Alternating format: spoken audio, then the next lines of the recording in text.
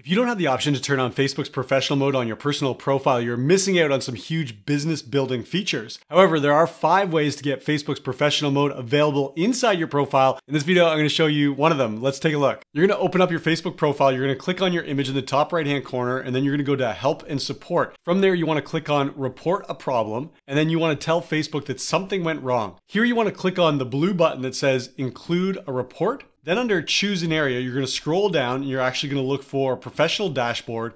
And then here's the report that you want to include. Hi, I'd like to begin using the Professional Dashboard. However, the option to do so is not showing for my profile found here. Then you're going to give Facebook a link back to your personal profile so that they're sure where the problem exists. Can you help me enable professional mode for this profile? Thank you. And then you're going to insert your name and you're going to click on Submit. This will send a notification directly to Facebook's support team, and they can turn on your professional mode access for you. That's one way to get access to Facebook's professional mode. There are 4 more ways. If you want to see them, join our Facebook group. The link is in the description.